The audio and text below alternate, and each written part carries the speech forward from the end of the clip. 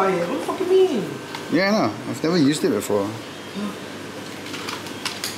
I don't have the micro. It's doomed. I cannot plug the gun. Look at Ryan's face. Ryan's face. He's like, what the fuck? And Sky and team, Alfred, Fabian, Ryan is here to do content as well. Ryan's in the toilet. Ryan's in the toilet, okay. Right, so it's pretty cool to have them down here today, and then as well together with Daimonji for sponsoring the space, right? The event. So, throughout the Tony, 110 for an SFK player to help you.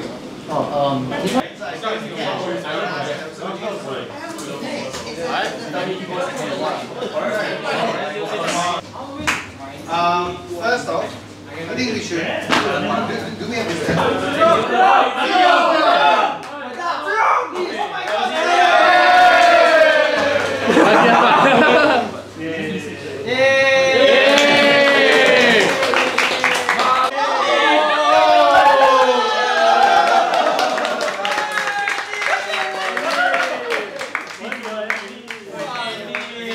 What the hell? What the hell? Just see. What the? Oh!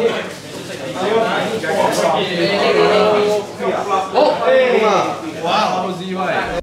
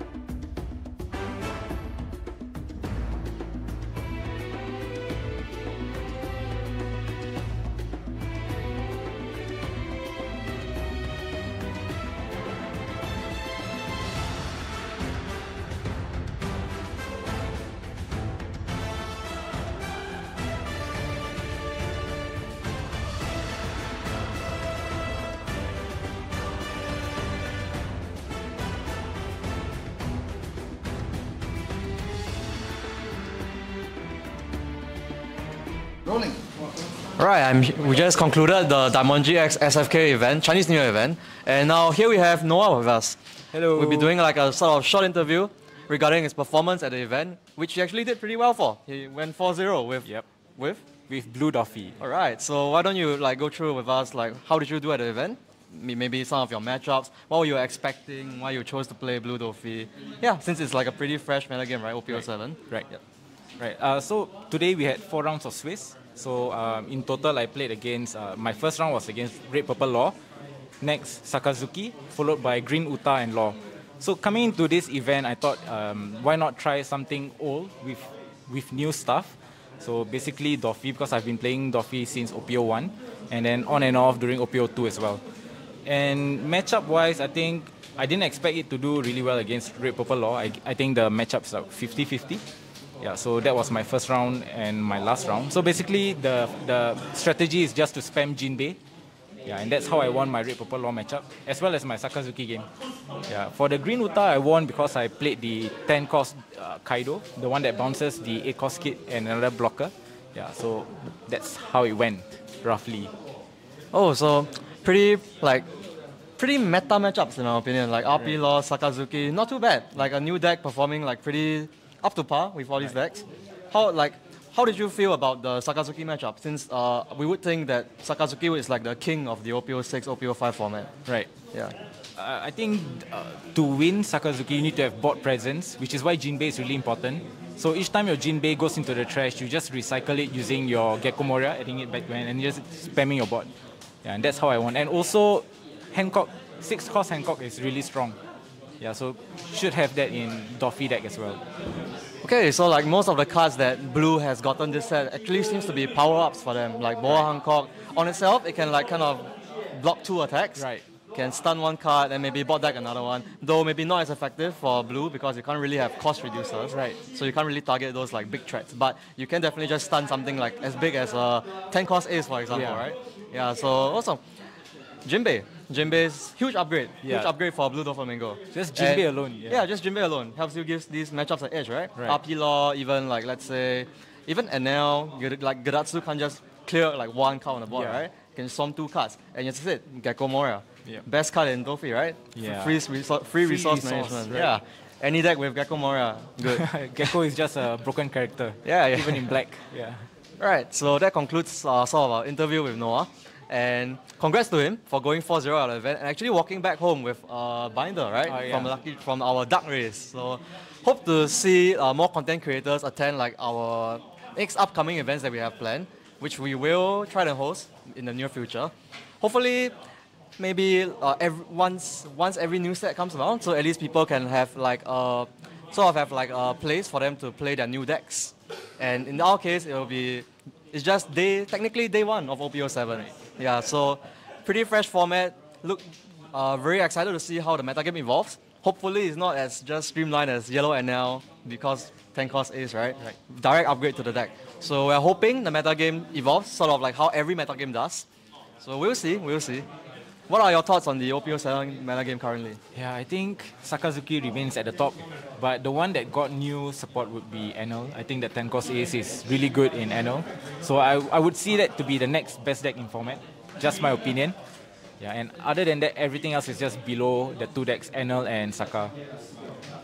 Right, so that's Noah's opinion on the OPO7 metagame. So glad to know that content creators such as Noah himself and even Ashraf, who is here today attending the event. Not really attending, but he did come to watch. But yeah, hope to see these people around in the near future. So yep, that's all for our interview. Thank you, Noah, for joining us. Thank you for having me. Yep, and thank you everyone for actually participating in the event. Since this is our first event that we're hosting, we're hoping to do great things moving on.